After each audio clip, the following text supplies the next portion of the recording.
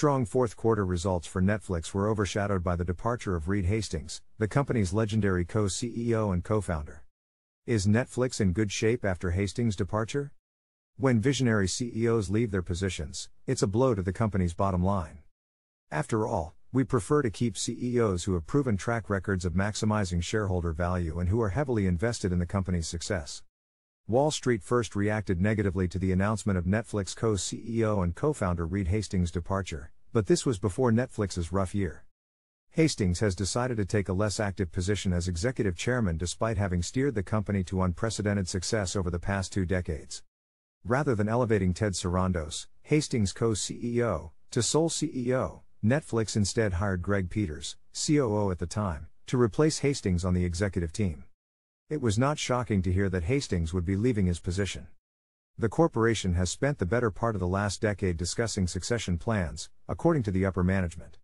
Market participants appear more concerned with Netflix's performance in the fourth quarter than they are with the news surrounding the company's leadership shift. It would be an understatement to say that the quarter completely smashed expectations. Even after adjusting for fluctuations in the value of the dollar, Netflix saw a 10% gain in revenue, thanks in large part to a 4% increase in premium subscriptions. Despite skepticism about Netflix's ad-supported plan, the end outcome has revived interest. Investors shouldn't underestimate Netflix's content slate, even if some of the success can be attributed to reduced tiered pricing due to additional alternatives for worldwide subscribers and commercials. Overperforming management's own expectations and likely driving conversions were the company's significant content victories in the most recent quarter.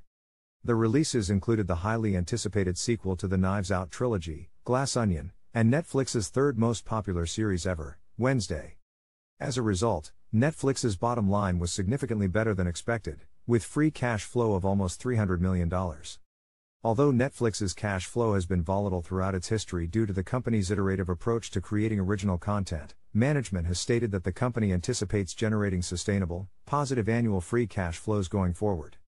This is supported by the fact that management has projected free cash flows of more than $3 billion for all of 2023.